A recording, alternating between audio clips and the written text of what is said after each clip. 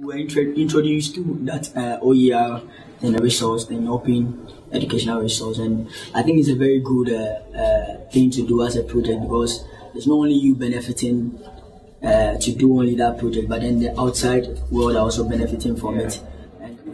I think it's fun doing OER projects.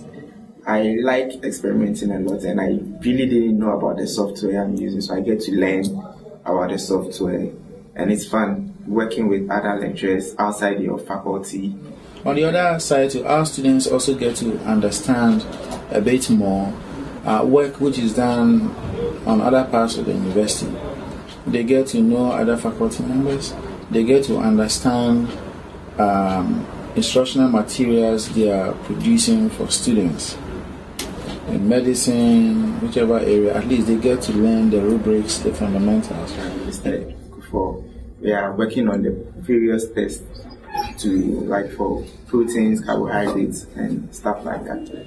They need to see the demonstration, so we do something like a cell count or blood test for blood, glucose test for HIV, malaria, pregnancy.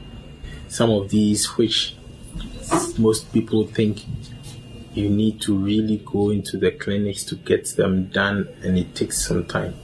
But the procedures this time are quite simple, and if you have the kit, you can do some of these. I'm happy because this kind of project, it helps other people. It's not always that your project gets to help other people in other areas, you know. I just joined the group because I really want to work with the OER.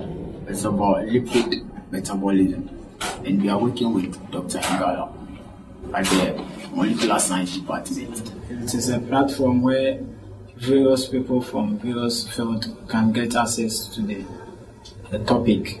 It is not limited to maybe science students or whatever. This is a project that will be put online, and so it will be to the benefit of the whole world. It could be that our project, individual projects, will be done or will be used in your department or even in Ghana, but then because that OER will be put on the line, it will benefit everyone, and that's the difference.